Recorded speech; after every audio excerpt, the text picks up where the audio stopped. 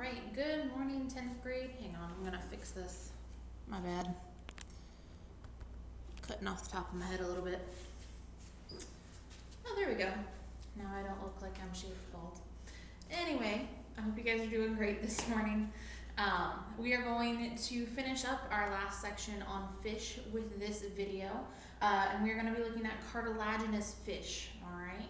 Now remember to be keeping up with your notes, okay? We are going to, when we get back to school, I am going to be grading them. Don't send your notes in, guys, okay? Keep your notes, and then when we come back to school, I'll go through all of them and give you a grade based on that.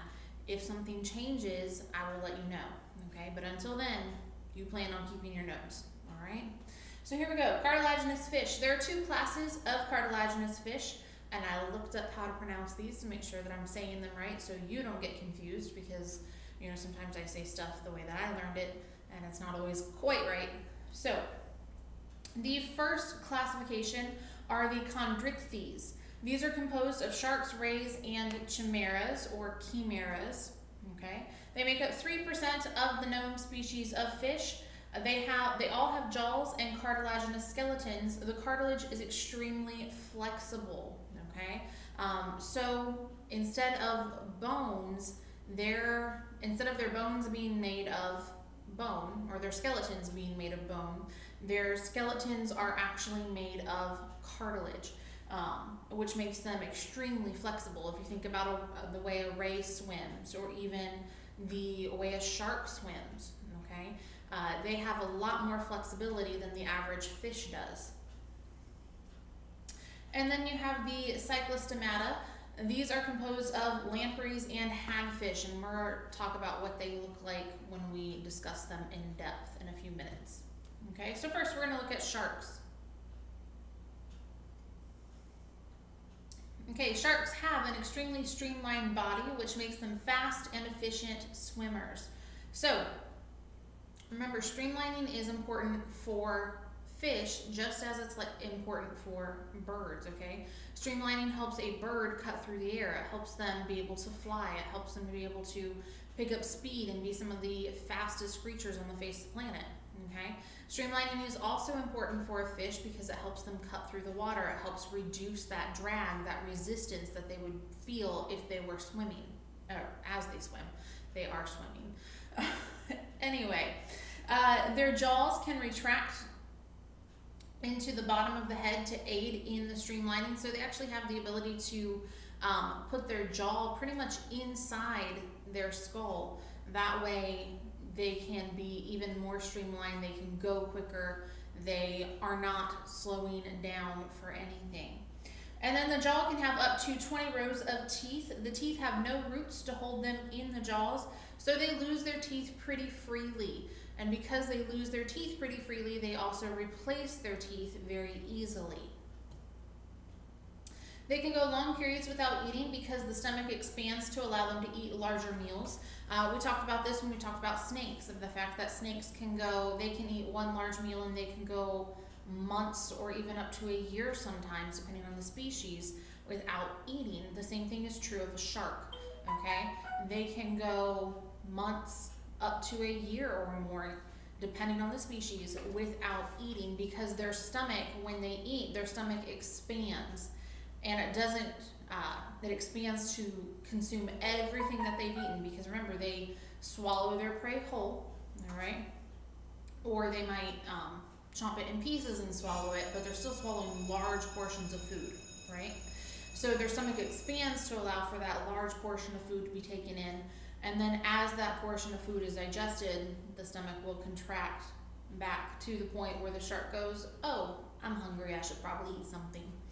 All right, the sharks bear their young live, but some are viviparous.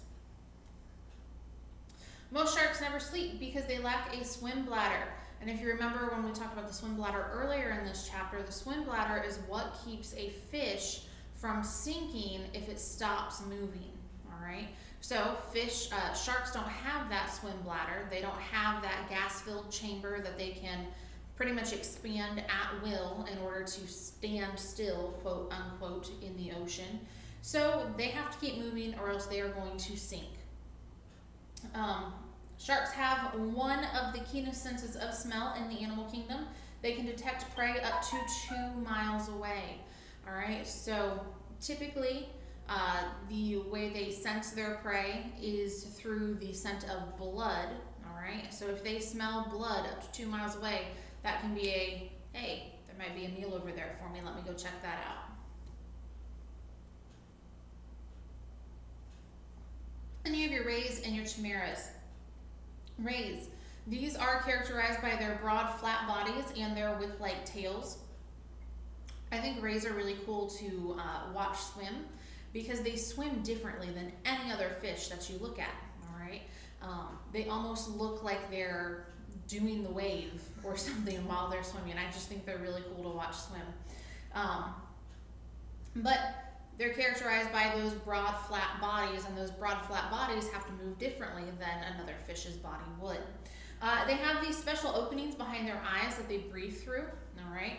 And these are known as spiracles. They don't actually have nostrils at the front of their face that they would breathe through, okay? These spiracles are located behind their eyes, and they breathe through those. A couple types of rays, just to give you some ideas of what a ray does, or the different types of rays, not what they do, the different types out there that you could run into. All right, the most common is the stingray, and it is actually the most dangerous because of its venom, all right? If you have been to the beach, especially here in Florida, you might see signs that say do the stingray shuffle, and that's when you have to shuffle your feet to kick up the sand to encourage stingrays to, hey, move away from me, because what they do is they'll sit on the bottom of the ocean or that sandy surface, and they'll cover themselves up with sand to hide themselves. That way they can attack their prey or not become the prey. But what happens to unsuspecting humans is they're walking along not paying any attention, and then they step on the tail, which has that poisonous barb in it, and then the human gets infected, and it can be actually really, really dangerous if it's not taken care of very, very quickly. So that's why they say to do the stingray shuffle, because they don't want you to get stung, or they don't want you to get that poison put into your body. The giant manta is the largest ray. It can be up to 25 feet wide and weigh over 3,000 pounds. If you have seen Finding Nemo, which I would imagine most of you have, Mr. Ray is a giant manta ray, all right? Skates are non-venomous rays with long noses. I think skates kind of look like a rat ray, kind of. That's what they look like to me anyway. But they do have a longer snout area than a stingray or a giant manta ray does. And then you have a sawfish, which has a long sawtoothed snout, and their snout really does look like a saw that you would cut down a tree with. And then you have your chimeras. Excuse me. I promise I'm not sick. It's just the room is damp and I cough because of that. Anyway, they live near the bottom of the ocean. There are 3 families: short-nosed, long-nosed, and plow-nosed, and they feed on other fish, mollusks, and crustaceans. And then we're going to talk about your lampreys and your hagfish just to round this chapter out, give you an idea of them. When you think of a lamprey and a hagfish, think of an eel-like body, okay? It's a very elongated body, and it looks kind of like a sea snake, but it's not a sea snake, it's a fish, all right? Lampreys are found in fresh and salt water. They have a slimy, scaleless body that resembles an eel. Like I said, think of that elongated fish body type. That's what a lamprey and a hagfish has. They lack a jaw and have a toothed tongue that they cut into their victims with and feed on their blood. Lampreys can actually be a very dangerous predator for a lot of fish. And because they're so tiny most of the time, people don't think of them as a predator or as a danger. But what happens is they take that mouth, it's like a suction cup mouth, but it's lined with lots of really, really sharp teeth. And what they do is they actually cut off off the top layer of skin of the fish they're going to attach to. They cut off that top layer of skin and they attach themselves, and they just suck the blood out of whatever fish they're attached to. And they take all of the blood, they take all the nutrients they can get, because they're selfish and they're gonna feed until they're full. And some species will even, there's not like a shut-off valve for them. They'll just feed and feed and feed and feed until the fish they're feeding on actually dies from being the prey. And then you have hagfish. These feed on the insides of dead fish.